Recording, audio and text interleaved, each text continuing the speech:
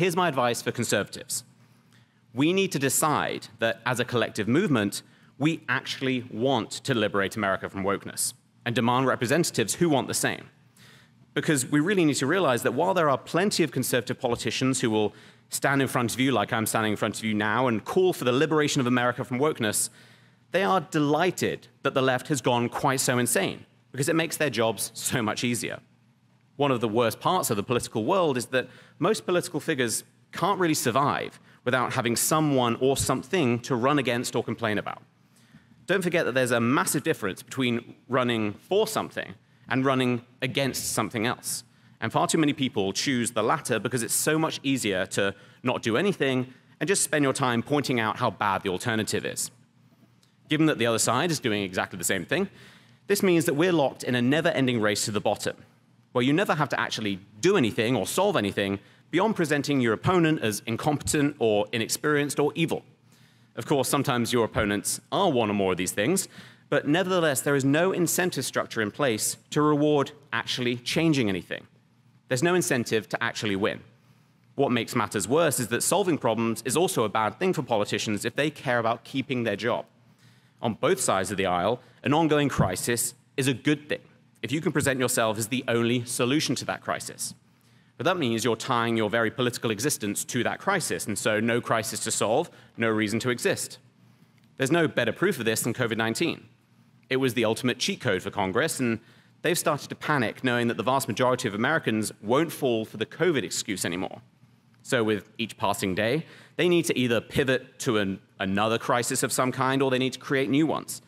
And for far too many politicians on the right, wokeism is one of these crises, and a very real one that's not going away. The pure radicalism of the left in recent years allows politicians to appear on TV or social media or speaking events and present their uniform platform, that they are our one savior from wokeness. They'll fundraise, they'll rile up the base, they might even get voted in. But most of them won't solve the underlying problem of wokeness, either because they don't have a plan to do so, or they don't really have the desire to. Because without the radicalism of obvious in-your-face wokeness, their job would be much harder. Because they'd have to prove why they deserve your vote. And that just sounds like a lot of work. And this is also a problem that goes beyond politicians alone. Just like politicians, many in the conservative movement, more broadly, have become lazy in the face of an easy opponent that keeps on winning. This all points to a fundamental problem. Conservatives are far too comfortable being the underdog, far too comfortable sitting back with a self-satisfied sense of being morally better, watching from the sidelines and scoffing at the behavior of the left, all while we're left behind. The slightly over-the-top conservative embrace of Elon Musk and his potential purchase of Twitter reminds me of this problem.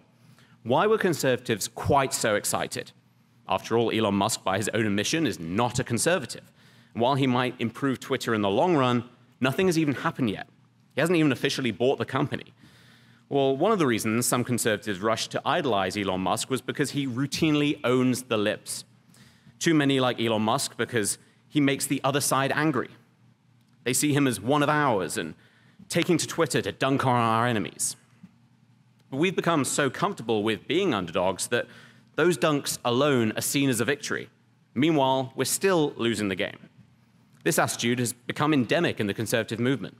We've given up real success in the form of an improving society and culture, and all we want now is the short-term gratification of owning the other side, of slamming bad ideas without presenting arguments in favor of good ones, and encouraging others to walk away from the left with the almost arrogant assumption that they would join our side in response.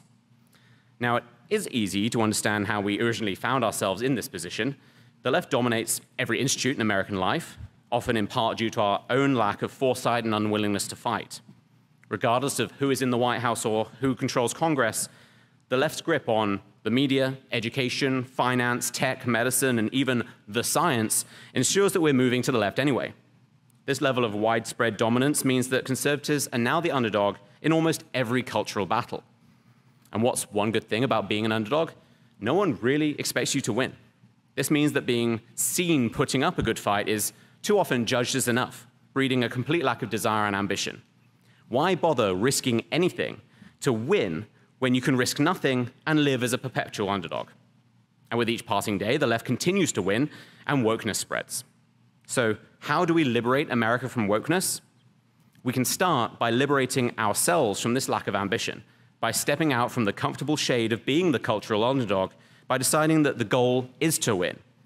There are many ways we can achieve this ultimate goal. We must start by being bold enough to proudly and clearly explain the culture we want to build. It's not enough to share viral videos of children at drag shows. We must build a movement that explains precisely why such behavior is detrimental. It's not enough to sit on the sidelines and post our smirking reactions to the latest insane comments from a random person with blue hair and no bra. We must attack the underlying ideas and become the ones they are responding to. It's not enough to complain every time a Democrat raises the LGBTQ ABCDEFG flag over a government building. We must become the movement which teaches people what flags represent and why the American flag is a uniting image, while the rainbow flag has become quite the opposite. Essentially, we must wrestle the narrative from them. We must define the terms of engagement. And part of this also means not stooping to the same level as the left when it suits us. It means not idolizing any random celebrity who comes along just because they happen to have one viewpoint that we like. It means deconstructing the absurdity of identity politics, valuing ideas and character rather than celebrating our own representatives solely based on their skin color or gender or heritage. And it means resisting the temptation to insist on purity tests for those in our own movement, rather than uniting based on clear and fundamental conservative principles.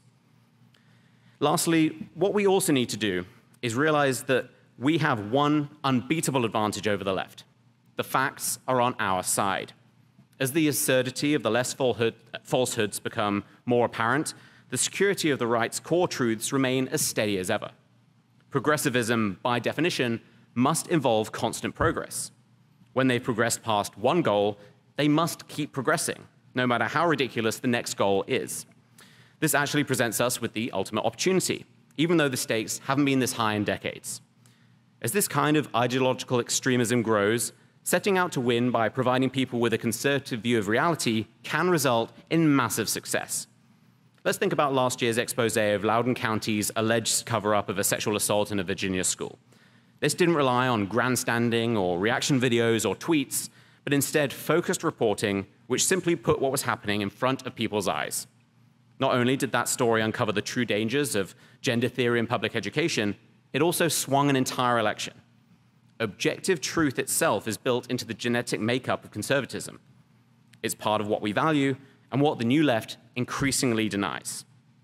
When we settle for complaining, for cherry-picking the easiest from the left to criticize, for owning the libs from the sidelines, we do ourselves and our movement a damaging disservice. So how do we liberate America from wokeness? Shake off the comforts of being perpetual underdogs, where cultural loss is both profitable and safe, and fight for a world in which we might not need our political saviors anymore. Get off the sidelines and tell the truth. Get off the sidelines and build a true alternative to the woke, providing proof that a conservative model for America is far superior to the inevitable outcome of radicalism. Get off the sidelines and prosper. That's how we win.